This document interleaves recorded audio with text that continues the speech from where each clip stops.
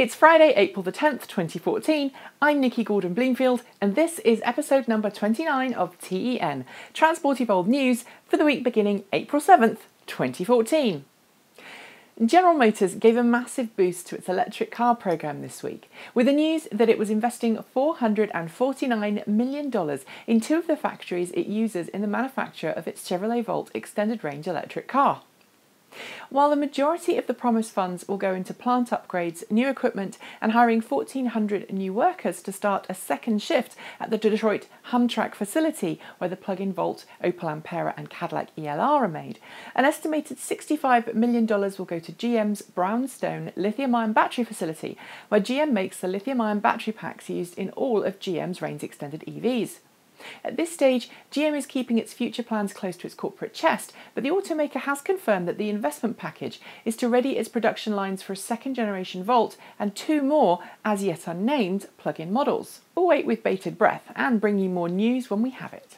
With its highly popular Leaf electric car, Nissan is already seen by many as one of the greener automakers out there. But this week, Nissan showed just how green it really was with the announcement that it has been awarded the coveted Energy Star Partner of the Year Sustained Excellence Award for its attention to energy-saving practices at its US car factories. Focusing on the Smyrna facility in Tennessee, where the Leaf is made, and the Deherd plant, where the car's powertrain is assembled, Nissan's special team of energy-saving engineers have collaboratively saved Nissan a massive 11,300 megawatts of energy. That's enough energy to power a Nissan Leaf expedition around the world 40,000 times. Nissan's elite team of energy-saving gurus managed this amazing feat by installing skylights to replace old fluorescent lights, installing a brand new paint booth which is 30% more efficient than previous ones, and tracing air leaks on the miles and miles of compressed air tubing found in any car factory. Good job, Nissan! If you're one of those people who happens to be in a fairly senior position at your job, the chances are you may be lucky enough to have some form of car bundled in with your remuneration package. Depending on your job and industry, company cars tend to either be high mileage, fuel-efficient models or large luxury German sedans. But for US businesses, there's now a new choice for the company car, a Tesla Model S. Announced this week, Tesla's new company car lease program takes all the pain and suffering out of arranging a zero-emissions company car for your business or employees, and is set up in a way as to be tax efficient and low stress as possible for the leasees. It even comes with a simply written lease contract that you digitally sign on vehicle handover by touching your new Model S's touchscreen display.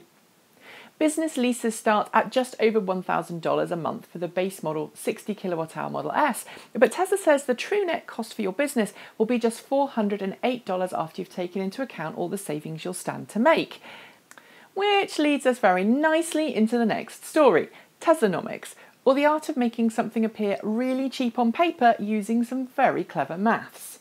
You see, Tesla prefers to advertise its cars using the net cost or effective cost calculation. But what happens if you apply the same Teslanomics to the cost of other plug-in cars? BMW i3 reservation holder Peder Norby tried to find out this week and did some rough back-of-the-napkin calculations. His conclusion? A base model BMW i3 doesn't cost you hundreds of dollars a month, it costs just 18. And a Nissan Leaf and Chevrolet Volt are so financially sound that you're essentially getting money for driving them. It's something we hadn't thought about before, and it really does illustrate how cheap electric cars can be to own. But will this form of Teslanomics catch on? I'm keen to find out. Have you ever heard of lemon laws? They're laws designed to protect car buyers and other consumers from products which consistently underperform, break down and fail to meet expectations. Generally, lemon laws are great because they give the buyer some protection if the thing they've purchased is, well, a lemon. On Monday this week, Vince Megna, self-proclaimed King of Lemon Laws, filed a complaint on behalf of a client against Tesla Motors for selling his client a car which he says is not fit for purpose. In the strangely scripted YouTube video where Megna details his client's claim, which includes a cut-out George Clooney, don't ask, Megna says his client is entitled to a full refund as the car has been in the shop for more than 30 days in the past year, with persistent fuse and door handle problems. In its own special way, Tesla was quick to rebut, with a post made on Wednesday refuting the claims.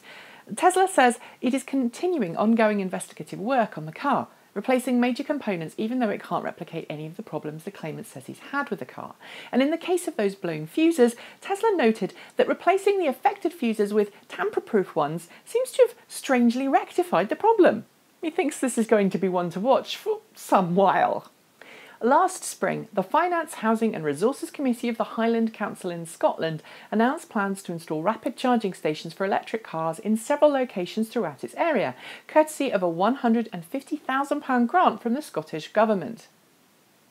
Yet, a year later, none of the proposed rapid charging stations have materialised.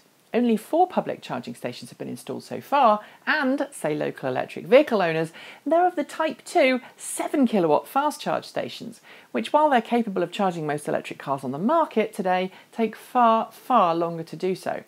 What's more, the charging stations cost a total of £82,000 to install. So what happened? We did some digging this week, and it seems that the folks in charge of the Highland Council decided they couldn't install the quick charging stations in time before the end of the financial year. Instead, they decided to install the fast ones as a kind of a stopgap measure.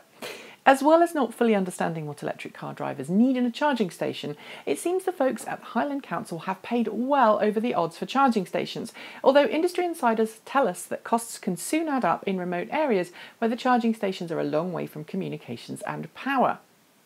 It's all a bit of a shambles, really, so head over to www.transportevolved.com to get the full lowdown, because we don't have time to put it here. Talk about luxury British cars, and the chances are the name Bentley will come up in the conversation. Traditionally, Bentleys have always focused on luxury, opulence, and a never-wavering ability to retain decorum, even when travelling quickly. Not environmentally responsible motoring, per se. But this week, Bentley unveiled its concept hybrid, a plug-in variant of the Bentley Mulsanne sedan, which will be unveiled at the Beijing Auto Show later this month. Rumoured to feature the same 3-litre supercharged V6 and 70 kilowatt motor found in the Porsche Panamera SE hybrid plug-in, the Bentley will supposedly manage about 30 miles per charge in all-electric mode. However, it will also be about 70% less emissions than the current monster 6.75-litre gas-guzzling Mulsanne the luxury brand currently offers its discerning customers. There's no word on price either, but Bentley has hinted that it plans to make 90% of its cars available as a plug-in by 2020. Better teach Jeeves to plug in, eh? For the past 10 years, hybrid cars have been the #1 way to get car buyers to get a greener car, and as a consequence, Toyota's Prius family of hybrids have experienced healthy sales, along with hybrids from car makers like Ford, Honda and GM.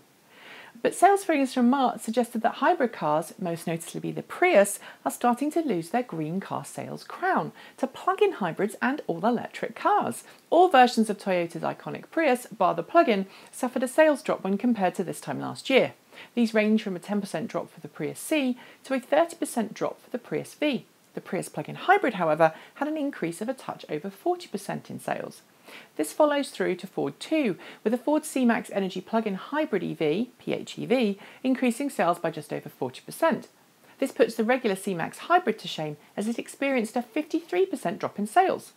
The pattern duplicates with other cars where there's a hybrid and plug-in hybrid variant too. The hybrid loses out to the plug-in. Add this to increasing sales figures for the Nissan Leaf, and we think it's proof that plug-ins are the new green. Do you agree? Would you pay $800 for a half a bike? No, it's not a trick or a hypothetical question, it's a real one. And the half bike, a cross between a unicycle and a skateboard, is real too. One of the latest projects to hit Kickstarter, the half bike does away with the complexities of a bicycle and is steered by leaning. To ride it, you adopt a motion similar to running, and frankly, it looks like great fun to ride. Plus, it's completely zero emissions as you're the power plant.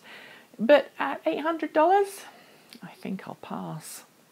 That's it for this week. Don't forget to join us next week for another episode of T.E.N. And in the meantime, visit www.transportevolved.com for all the EV news that's fit to print, subscribe to our channel and other shows on YouTube, and join us for our talk show later on today when we'll be discussing these stories and others on Transport Evolved. I'm Nikki Gordon-Bloomfield, and until next time, stay juiced up!